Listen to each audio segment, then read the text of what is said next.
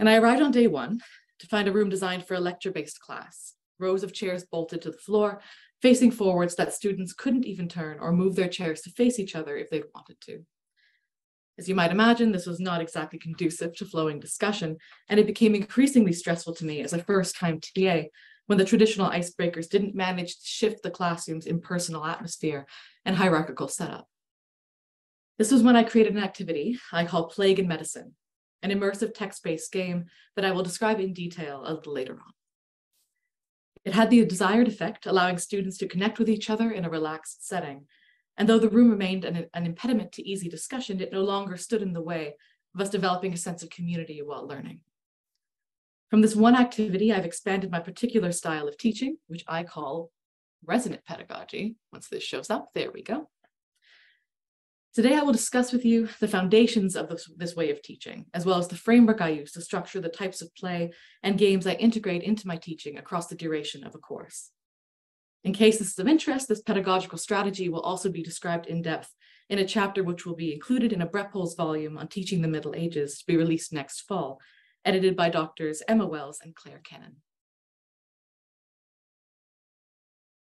Gamified education and gamification strategies are growing in popularity, with seminars on how to gamify your lesson plans added to programs like the University of Toronto's Advanced University Teaching Preparation Certificate. There's also growing literature in this area, with walkthroughs of how to LARP lessons and integrate tabletop games. However, these discussions have the tendency to section off specific techniques and activities, creating isolated fields such as game-based learning versus gamification, digital pedagogy, radical empathy, and problem-based learning. Eventually, it can start to become unclear how these methods can be integrated into a broader pedagogical structure. Gamification in particular is connected with the addition of game mechanics, such as winning and losing, points and levels. That's why I call my style of teaching playful rather than game-based or gamified. Playfulness is a concept that is individually expressed and hard to define. When researching playful teaching, most of what I found is centered on early childhood education. A material that does discuss higher education includes conflicting definitions, such as, an activity that is not work. Also, play is not a specific behavior or activity, such as that one can point at it and label it work or play. Still others have said that it's what children and young people do when they follow their own ideas and interests in their own way for their own reasons, balancing fun with a sense of respect for themselves and others. And play is an informal and contextual mode of being in the world with its own rules and autotelic function. Playfulness occurs when play encroaches on situations where it was not specifically invited. So the definitions of play are kind of mutable and various. When the emphasis is gamifying the classroom or an activity, what ends up being foreground is the material or the method of delivery. Aiming for playfulness puts the student first, and that helps surmount stumbling blocks that often crop up with gamified teaching. The concern I've heard the most often is that students won't buy in, and they will actively confront the idea of playing and respond to it as a form of condescension or infantilization. And this is where I believe playfulness is key. These questions and issues of why often appear when the game feels incongruous to the classroom style or to the goals of learning. Essentially, the students need to feel that they are playing with a purpose, and each student, regardless of area of study or cultural background, needs to be able to feel welcomed to bring themselves to the activities, and through this, to the broader classroom. This is the foundation of my style of resonant pedagogy. To explain how this teaching style is applied, I will first describe the pedagogical goals, and then walk through the 3 scaffolds of the technique, providing examples of playful and game-based activities that I've incorporated at each stage. And sometimes they'll involve you. Resonant pedagogy is a form of immersive, engaged pedagogy that incorporates scholar and activist Bell Hook's call to action. The professor must genuinely value everyone's presence. Students have to be seen in their particularity as individuals and interacted with according to their needs. I chose the title resident for a few reasons. I wanted to limit any immediate associations with the words play or game to avoid the automatic assumptions and expectations that are often tied to those terms. Resonant also avoids connections with other terms like empathy or soul, which can alienate students who are not religious or who do not experience empathy in the same way or to the same degree as implied. Primarily, though, Resonance was chosen because of its metaphorical and scientific definitions, the power to evoke enduring images, memories, and emotions, and the reinforcement or prolongation of sound by reflection from a surface or by the synchronous vibration of a neighboring object. To explain what I'm aiming for, picture the classroom as a choir. The instructor addresses the group, singing a single note to establish the pitch for the class. The note offered by the instructor in the form of a question, idea, activity, or piece of information resonates with each student according to their own internal melodies, so their life experiences. And they respond with their own harmonies through questions and ideas. When engaging with these harmonies, the instructor's note changes, which will in turn inspire new notes from the students, and so forth, giving the instructor the secondary role of co-singer. The hope is that eventually the students will remember not the original note, but the overall harmony and the way their personal internal melody has changed, learning through a process of integration. If this succeeds, what I call a resonant community is created. Some students may not harmonize right away or at all, but their presence in the resonant community means their own internal melody will still resonate, and with encouragement, they may join in. This analogy foregrounds the student experience, because depending on the musician, music can be fun or stressful, playful or painful. Most importantly, it is not the notes themselves that convey meaning, but the way they are sung. If we encourage our students to sing with their own unique voices, developed through a lifetime of experiences, we'll have a richer, fuller, and more authentic song. For this to occur, as instructors, we need to ensure that our students trust the educational environment and enter lessons unafraid of ridicule and with the comfort to make mistakes. In this way, they can be empowered to bring their full self into the conversation. This is especially important for marginalized students who enter academia and encounter, and I quote from an article, "so few scholars of color and non-normative bodies," unquote, and often do not expect to see themselves reflected or reflected positively in the medieval sources or other historical sources under investigation. To put resonant pedagogy into practice, instructors need to engage with the 4 types of resonance that are constantly at play in the history classroom. I've defined them as teacher content, student-student, student-teacher, and student content. Teacher content resonance functions as an underlying interaction that is ever present in the minds of history instructors as we evaluate how our own life experiences and perspectives are entering the historical narrative and the lessons we are teaching our students. The other 3 resonances are highlighted in different ways during immersive activities and related discussions, depending on where in the course structure these activities occur. So now, to get to the framework itself. In the early stages of the term, I incorporate activities that emphasize student-student resonance and student-teacher resonance, with student content resonance being addressed in a secondary fashion.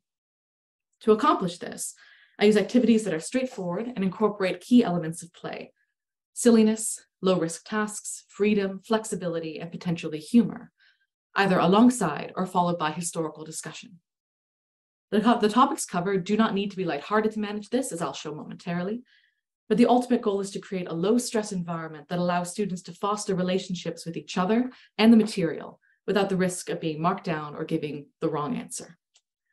To make this work, I actively take part in these activities, since to be a successful co-singer, I need to consistently participate or else become unable to respond to the students' harmonies. Joining in also indicates that I'm willing to make mistakes and to think creatively about the material, which will encourage the students to do the same.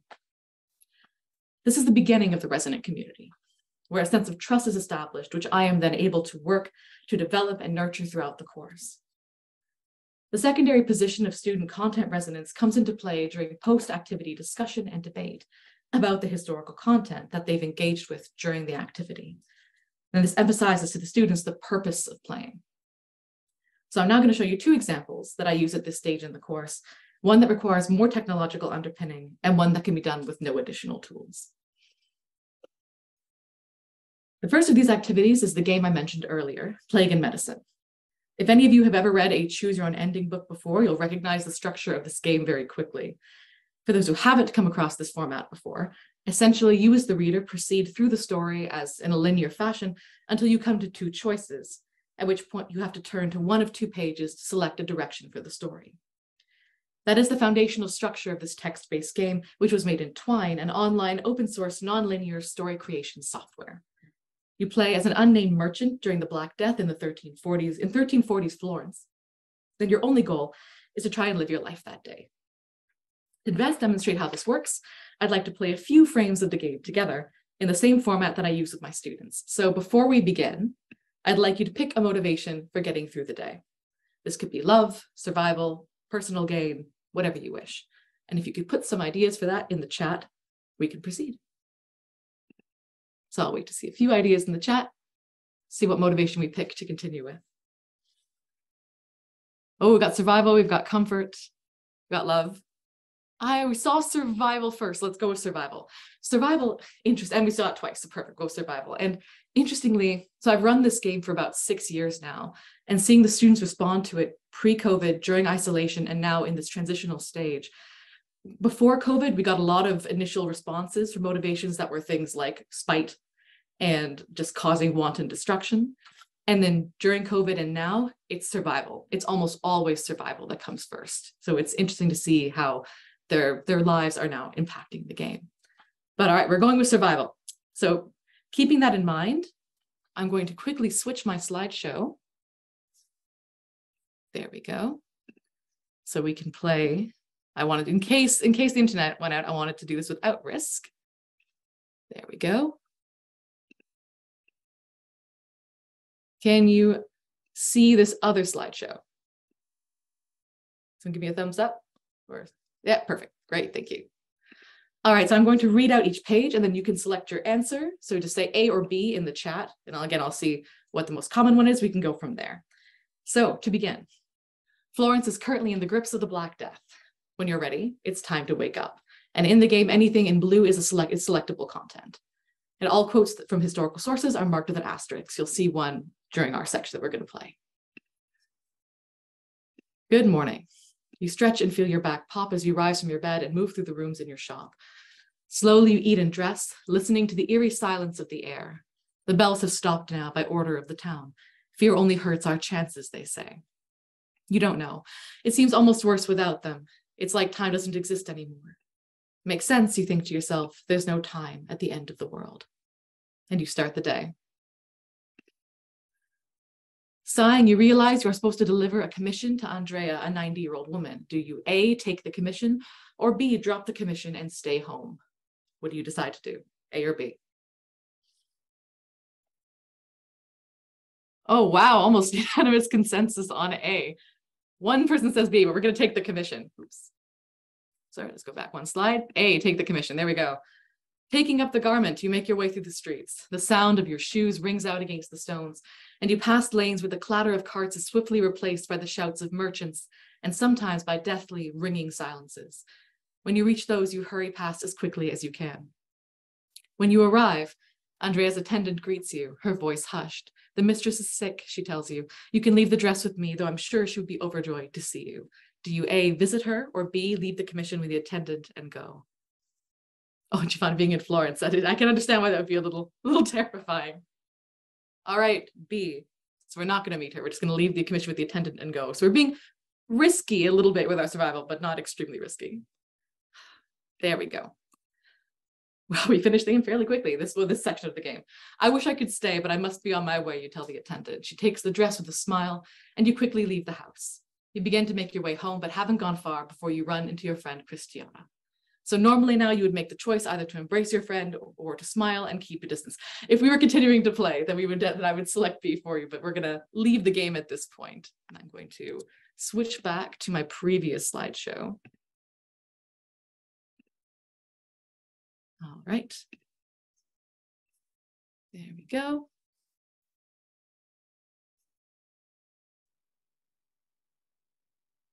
Fantastic. Just one more check. Can we see this one? Yep, perfect, thank you. All right, so the students, when they play this game, they'll play through in groups, each group with their own motivation, and with new motivations each time they finish a run through of the game. While they play, I circulate the room and sit in, acting as the coin tosser whenever their character is in the balance between life and death. So if you catch the plague, you have to either call the doctor or the priest and then see what happens. So this way, by taking part in this, I get a sense of how they're responding to the game as an activity, and I also get to take part in the playing itself. The game is designed to foreground student immersion. allowing them to get as into character in their group as they wish. So to that end, I use a second person point of view. So as you saw, using the title you versus he, she, or they, and providing as little physical and emotional description for the main character as possible, which allows the students to determine their own level of projection. Once the game has been played through at least twice, I gather the students back together and begin the discussion portion of the session. The aim when deploying this game is usually to discuss the integration and importance of sensory and emotional history, or to discuss what makes history history. That is, what is the difference to them, to the students, between the information in this game and that in an academic article, even though both have been presented to them by academics. The game has produced some truly fascinating responses from students when they've been asked to reflect on their own understanding of history as a discipline and their own interactions with the content. Some students went as far as questioning the limits of history as a field and how traditional or non-traditional those limits are. In 2020, one student wrote on the discussion board, "The game is written from the perspective of someone in the present trying to capture the emotions of the past, so it might not be entirely accurate or genuine. But then again, isn't all history written after the fact? Does the fact that it doesn't reference specific dates or events diminish its historicity?" Beyond provoking introspective analysis in students, this activity continues to accomplish its primary objective, which is to break the tense hierarchical feeling of a new classroom and get students laughing, cooperating, and more willing to volunteer answers during the following discussion periods. This pattern was borne out again this past week when I met the 7 tutorial groups I'll be leading this term. As the game was relevant to course content, in each tutorial I ran the game as close to the start of class as possible. And in all 7 groups, the game was met with laughter and focused cooperative engagement. I noticed a marked increase in the number of students who volunteered to answer questions and engage after gameplay. And once the reasoning for the game was presented, students brought ideas and perspectives they had fostered during the game to their reading of other course texts. The second early stage activity that has proved effective in virtual and in-person classrooms is something I call historical Mad Libs. Now, for those of you who haven't heard of Mad Libs before, it was a text-based game that looked like this. Pardon me, where you fill in random words that have been left blank for you in order to continue or to create a humorous story. In my case, the freedom to create is expanded even further. So this activity doesn't require any technology at all, and like plague and medicine, I'd like to demonstrate it with you. Using the format of one of my previous classes where they were reading Machiavelli's Prince, or sections of Machiavelli's Prince, I would like us to create a ruler together. If you could in the chat, throw out some ideas of what this ruler's name could be. So any name at all, whatever first comes to your mind. What are some options? What's their name could be?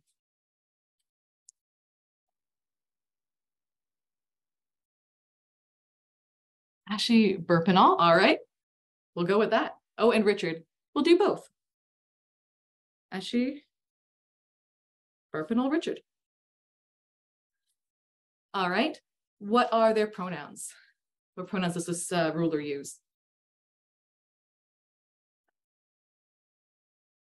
Throw out any ideas you've got. First thing that comes to mind.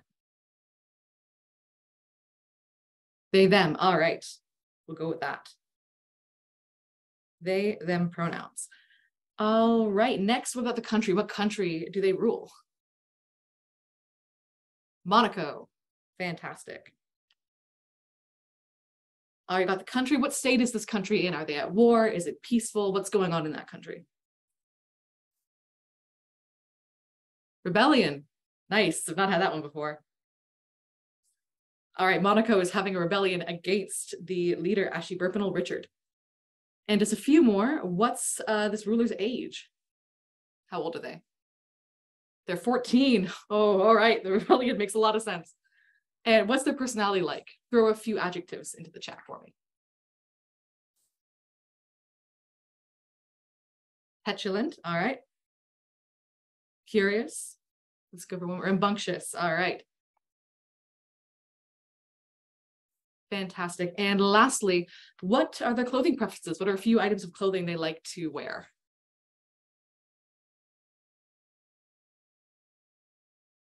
Armor. Okay. They're ready for the rebellion. Oh, a large hat. Nice. Let's go one more item of clothing. and a silk sash. Fantastic. All right, so as a group, and boots. All right, we'll add the boots as well. So together we've created our leader, Their Majesty Ashburpenal Richard, the ruler of Monaco, who's currently trying to protect the country from rebellion. They are 14, petulant, curious, and rambunctious, and they like to wear armor, a large hat, silk sashes, and boots. Fantastic. So we've made this character together. Once we have this, so this is with us, once you've got this with the class as well, you can do many things with this character. I've sometimes brought them back across the term as a recurring character who likes to pop up randomly. Sometimes they're secondary characters in other activities. But in this one specifically, what I did is I turned it into a vehicle for exploring the nuances of the reading. The goals are, of course, adaptable based on the readings at hand. But in this case with Machiavelli, what I did is I created short narratives where each class's ruler was asked to solve particular social problems based on Machiavellian principles. So for example, one of my tutorials created Their Majesty Bob Cletus III, shrewd yet boring 80-year-old ruler of war-torn Transylvania, who enjoys wearing masks, togas, corsets, and cloaks, and who has been ruling for, their words, too long. They also described him as having the personality of dishwater. That was the only adjective they used. So with this in mind, I posted this on their discussion board that week. There we go. Your name is Their Royal Highness Bob Cletus III, 80-year-old ruler of Transylvania. You sit on your throne, legs resting on a cushion to ease the gout in your royal legs. You've thrown a simple toga on over the usual embroidered corset, your grand purple cloak falling down over the chair's carved oak arms. You look out, observing the nobles milling around your grand throne room, while carefully ignoring the smoke drifting by outside your windows. Wars are for the young, and you're tired.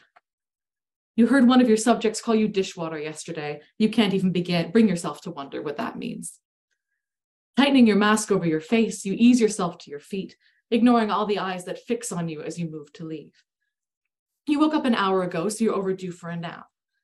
However, just as you begin to descend the stairs, the doors of the hall burst open, and a man with broad shoulders and a very worn apron storms in, pulling someone by the ear. Your Majesty, he thunders, this thief has stolen 5 loaves of bread from me. We're at war, we haven't room for this kind of behavior. He throws the youth to the ground and glares up at you. If you do not punish him, then you are the true plague on this nation. You adjust your crown and look down your covered nose at the pair, fiddling with one of the rubies on your mask. You suppose you should deal with this, but how? In an unprecedented response, although it was explicitly not required of them, all of the students in the tutorial that created Bob Cletus III, who responded to the discussion board, did so in narrative, while also following Machiavellian principles as required in the assignment. Other groups similarly had a mix of academic and narrative responses on the discussion board and included names from popular culture in the creation of their characters. The openness of the activity allowed the students to bring elements of their lives, such as popular culture, and aspects of the pandemic, such as masks, into the classroom, while also engaging with the historical material. Their enthusiasm is displayed in the creativity of their responses, indicating that this activity, which was used in the second week of tutorials, was successful in helping to develop and reinforce a sense of freedom and resonant community. Moving to the middle stage of resonance structure, student-teacher resonance takes a secondary position, now foregrounding student content resonance along with student-student resonance. It's important to continue foregrounding community connection, as it is only through consistency and repetition that students will come to trust the stability of the resident community, particularly when they have potentially experienced or are currently experiencing high-stress academic settings elsewhere in their lives. Relying on the resident community that has been created, activities at this stage encourage the students to share and examine their opinions together, which will also continue to deepen the sense of the classroom as an open, non-judgmental space for discovery and learning. I often use soundscape activities at this stage, where students listen to a recreation of a historical setting or a section of a text they've been set to read, and are then prompted to discuss reactions to elements of the scene or text. For example, I've often used my soundscape of an early modern Italian scaffold walk, placing the student as one of the condemned on their way to execution. The students are then asked to discuss questions such as, where is the violence in this? Is there more than one kind? Many have isolated elements of emotional violence that existed alongside the inherent violence of the act of execution. When creating this style of activity, I'm applying an immersive technique that has been used to great effect in public history projects such as the Digital Oral Histories Reconciliation Project, also known as DOHR, in its partnership with the Nova Scotia Home for Coloured Children Restorative Inquiry. Using recorded oral histories from the former residents of the segregated care institution for African Nova Scotian children that operated from 1921 until the early 2000s, the virtual reality project relies on what the creators term relational presence, a technique which relies on the visitors maintaining a sense of personal awareness rather than inhabiting a character. This creates space for empathy and discomfort while keeping the learners grounded in their own experiences by asking them to emotionally witness the experiences of others. Although this is a very serious topic, the virtual space the project creates can count as a kind of play space because of the imagination and emotional engagement needed to participate in the activity. This kind of second-person engagement with immersion can be extremely powerful when brought into the classroom and always needs to be handled with great care. I always ensure that content warnings are explicitly stated and that students understand that they can leave at any point should they desire to. This is especially important because this form of immersion requires decreased agency in the learner. They are immersed emotionally, but do not have the possibility of directly modifying or manipulating the content. Agency in their interaction with history was one of the central points my students raised when discussing the Plague and Medicine game. So when removing it in an activity that implies a similar kind of virtual interaction with increased emotional immersion, it is important to allow space for students to disengage when necessary. Another mid-stage activity that I'd like to demonstrate in more detail requires no experience with sound editing or technology in general. I used this activity when my students were studying the witch trials and had been assigned some case studies and general descriptions for their weekly reading. To apply the readings they were meant to have completed before class, I told them that for the next while they were pro bono lawyers assigned to defend individuals accused of witchcraft. I created 3 cases for them, designed to reflect modern-day individuals, while including in the evidence against them aspects of medieval witchcraft identifiers, also adapted as if a medieval witchfinder was hearing present-day information. For example, Anne Shadwell, a psychology major at Toronto Metropolitan University, formerly known as Ryerson University, is a known blasphemer. Agnes Device, a cashier at Walmart, juggles extremely well. And Alistair J. Fell, a biology student at the University of Toronto, has appeared very irritable for 2 weeks. And according to his roommate Ted, he was seen riding a broomstick.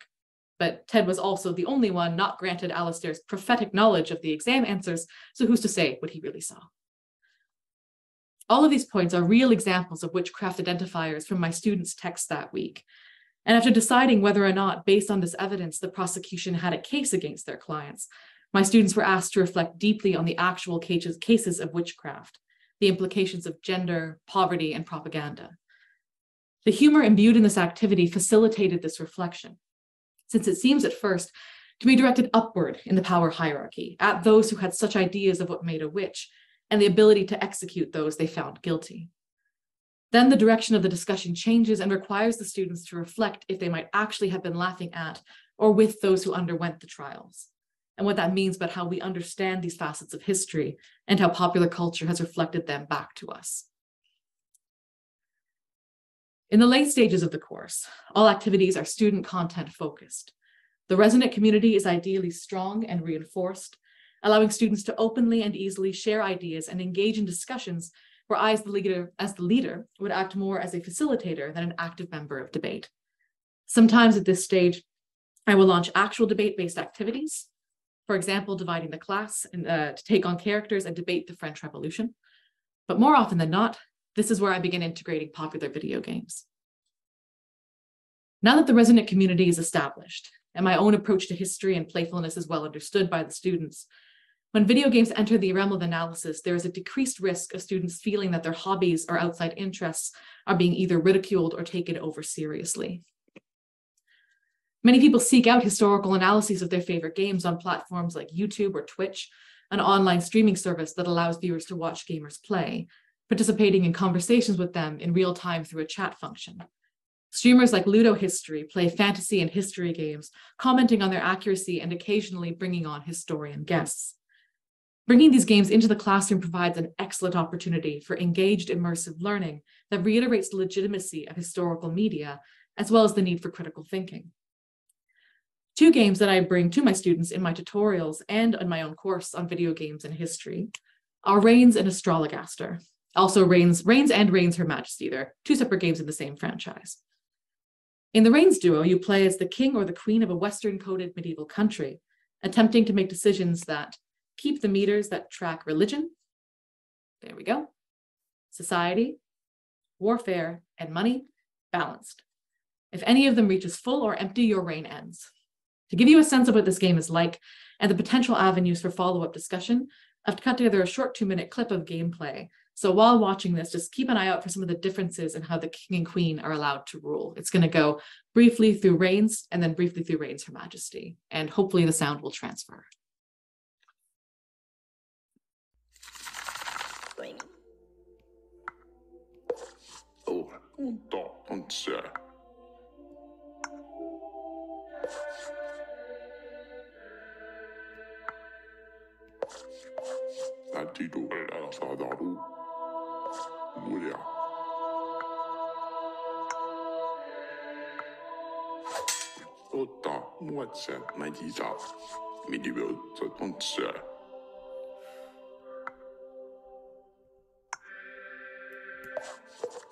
Da bas chilala.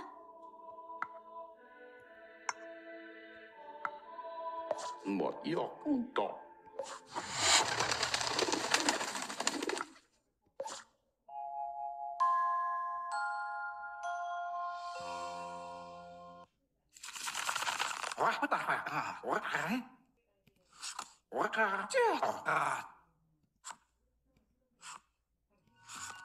This lich pas Kenya.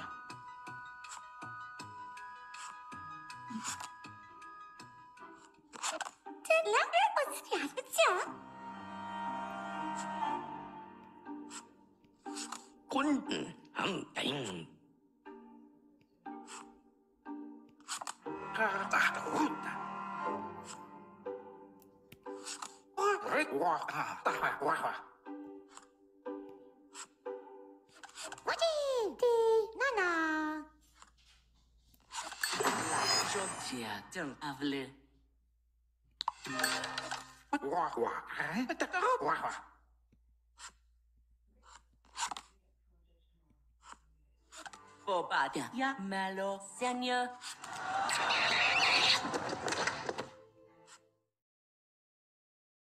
So as you can see, there we go.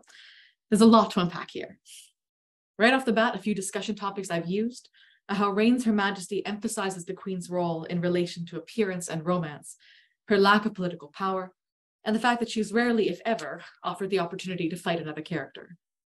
The King, on the other hand, has multiple opportunities to fight other characters, is given many chances to make important political and trade decisions, and loses multiple wives for no given reason.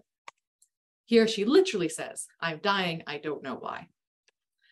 Also important to mention is how of the limited number of characters of color, one of them is selling, in her words, exotic goods, another is corrupt and suggests joining the slave trade, and a third is Asian coded while speaking in gibberish. Granted, all the characters verbally speak gibberish out loud, but the written text is in legible English, and this Asian coded character is also given an extremely deep voice and described with aggressive gestures, appearing to match the barbaric foreigner stereotype of medievalism. It appears that dedicated gamers will start to see elements of commentary, particularly in Reigns Her Majesty, but this selection that I'm just showing you here is taken from the first approximately 45 minutes of gameplay in each game.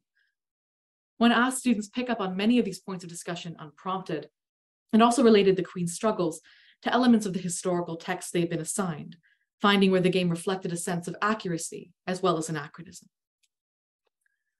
The second game, Astrologaster, is more historically grounded. Astrologaster is a comedy game based on the medieval records of Simon Foreman, an unofficial doctor working out of 16th century London. You play as the man himself, treating patients in an attempt to gain reference letters and become officially certified. In my own course, I use Astrologaster as the foundation for a set of 3 lectures: Religion and Reformation, Medieval Medicine, and Entertainment and Laughter. Discussions of all three have also occurred in my tutorials, as this game provides ample opportunity to discuss the historical occurrences of religious conflict, medical development, and how and where laughter could occur and still occurs. This last point in particular is similar to the point of discussion during the witchcraft activity. So as you can see here, on the left-hand side, the image reads, Simon Foreman cured us of the plague. It is true some details are a little vague, but we know he used astrology and doses of strong water, so what if he be not a proper licensed doctor? And on the right, the introduction for Simon Foreman himself reads, from towns and cities, doctors they did flee, leaving their patients to die in misery. But one brave doctor stayed when all the cowards fled. Might that have been because he was too sick to leave his bed? So you can see, Astrologaster can at times use a presentist idea of laughing at the backward nature of medieval medicine, causing you as the player, and in my case as the student, to laugh at those in the past because of an ignorance that we only perceive due to the advances that we've made since then. Questions of our own power in relation to those in the past can then come under discussion, as well as the effects that can arise from a more presentist mindset. The reason I have and will continue to develop this pedagogical technique is because of the reactions and responses of my students during my time in the classroom. Aside from the energy that they bring to these activities, as I've described, they've indicated both directly and through anonymous reviews that these activities are, and I quote, actually fun and not awkward, which I take as high praise, and also that there was a sense of excitement and play brought to the classroom. Along with increased engagement, I've also seen students' quality of work improve, as well as their knowledge of the readings when they arrive at tutorial. The exact reason why is, of course, individual, but I hope that to some degree, it's because they're excited to come and join the classroom space and want to ensure that they can participate as fully as possible. To me, there are two central elements to this entire playful, resonant form of teaching. First, as I've mentioned, is integration. If these activities and exercises are fully integrated into the long-form structure of the classroom, students will not only engage with it, but it'll be easier for them to leave behind the mindset that playing in games are for children and unnecessary in higher, more adult forms of education. Second, I believe, is finding your own joy for the material or for the process of teaching and leaning into it. One of the most common comments I've received over my years as a teacher is that my enthusiasm is evident. I made this choice before I ever set foot in the classroom. I love what I do, and I'm enthusiastic about it. I decided that it was important for me to bring that out to my students, to show them my authentic joy in the experience of learning, and hope that they might see why it is that I find so much to be excited about. The development of labs like this one only makes me more excited about where the field is headed and what possibilities await future students and scholars in both history and game studies. Thank you very much. Thank you, Ariana. Go to Smitty paper. And now it is time for the questions. If you can, sorry, restart my video. If you can write them on the chat, I'll read them aloud. While we wait for the questions, perhaps I can start with asking one. Please. I was thinking one of the issues, I guess, when students interact with the source material through games is perhaps the use of the use of presentism, that how they to what extent they actually use the historical knowledge that they acquired perhaps through reading in the game, or the extent to which they actually influenced by modern perceptions of the past or of the specific topic that they with which they are engaging. I was wondering, yes, how do you monitor that, or how do you react when do you think that perhaps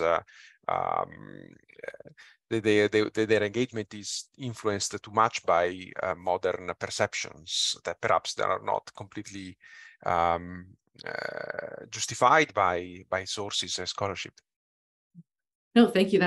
I love that question. Something I think about a lot when I develop each class and when I've worked on this general structure. So actually, the way I address it is by drawing attention to it, because I think what often happens is that the students slip into that mindset and they don't realize they are. So they start bringing those perceptions to the games and to the history. So I make sure that when we're having our discussion portion after, it's like I let them play the game at their own discretion. They can engage in whatever way they wish to.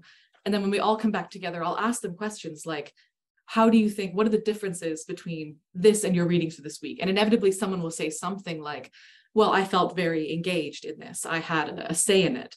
And then I'll usually follow up with a question like, so how much do you think that your own ideas about the past are coming into play in both the readings and in the video game?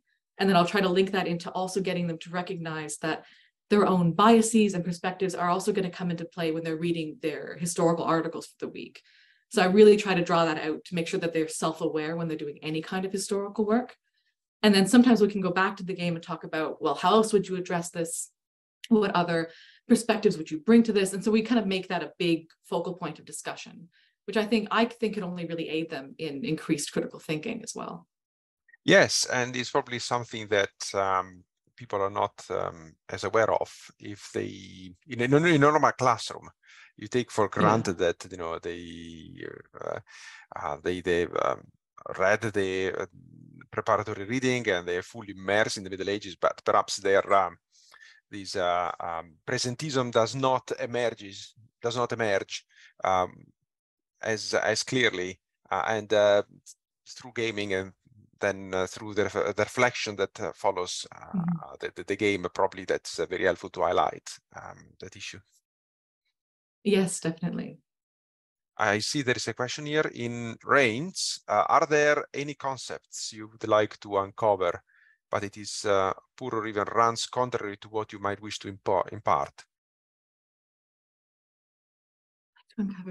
So in terms of any topics that maybe run, sorry, I'm just trying to make sure I understand the question fully.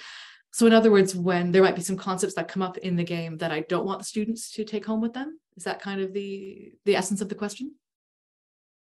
Gordon, if you want to explain the question, not in the chat, by voice, it's also totally fine.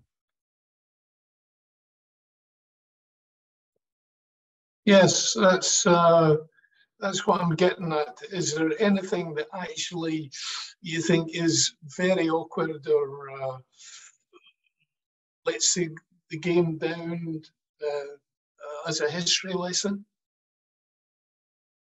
I mean, it depends on the section of the game that I'm highlighting, because what I'll often do is either take a video of a section of the game, or we start from the beginning, we play as a class. Range is an interesting game. So some of the points that I brought up I think it's important for them to analyze. But the game also has magic, dragons, potions, a bunch of things that, aren't historically accurate at all. And the students will take to those very easily. But then, of course, that's an extra section added to the lesson of, well, let's address why this is showing up. Why is this a trend?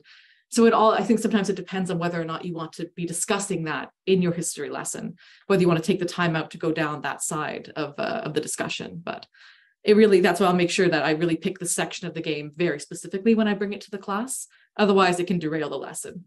Yeah, I just wondered if they got too hung up in the magical side of it rather than the historical side of it.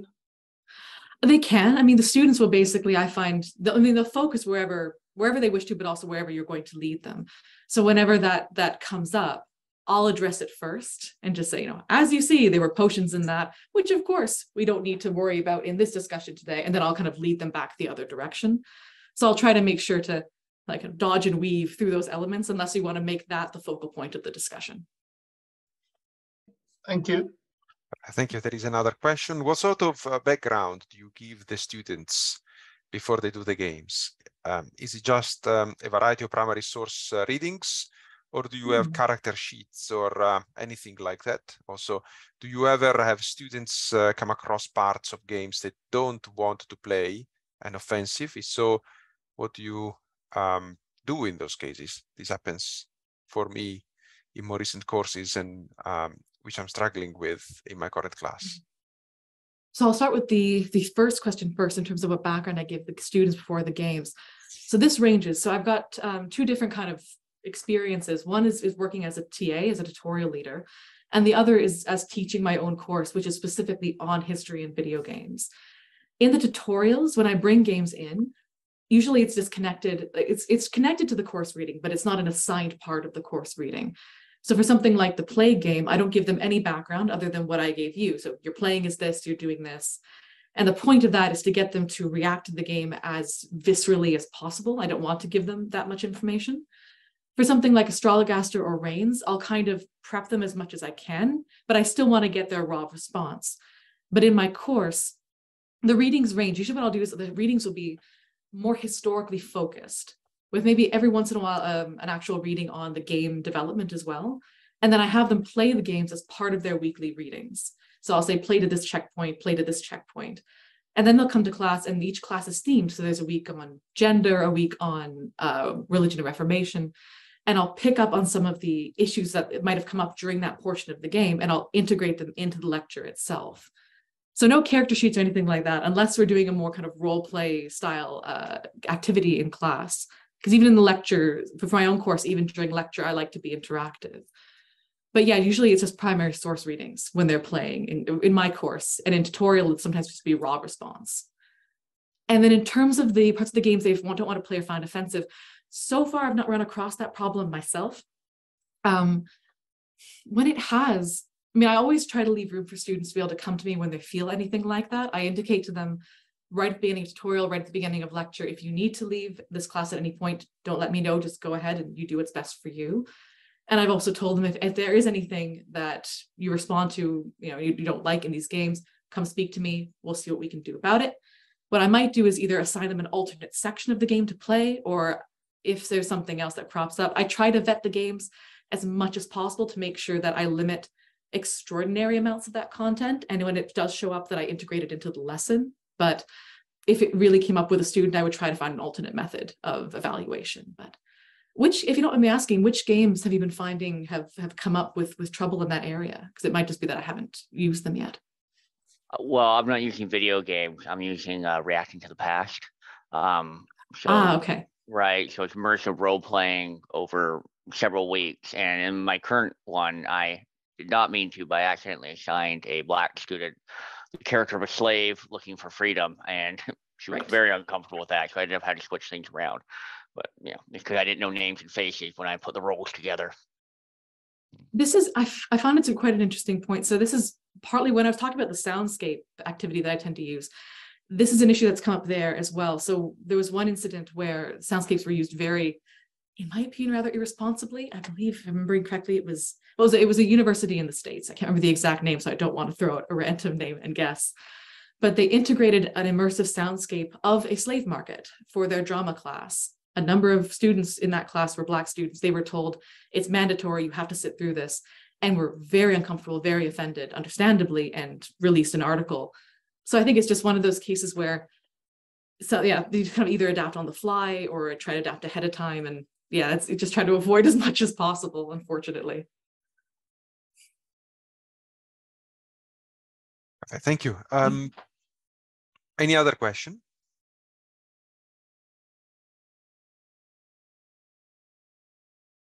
If not, I thank you for attending tonight our seminar, and thank you, Ariana. Gave us a lot of food for thought for the use of games in our classroom. And Gordon and I did experiment with these in the past, and I'm sure it will be helpful for everyone who attended it. And in fact, there are some messages regarding this already. Perfect. Thank you very much. And I will post these on our YouTube channel shortly. And so you'll be able to see there too. I hope to see you again in the next seminars of the History and Games Lab. The others for this semester are not online, they are in person. So if you're in Edinburgh, I hope to see you there. Otherwise, I will advertise the next semester program in due course. Thank you very much. Thank you all for joining us tonight. Thank you so much. And thank you for having me.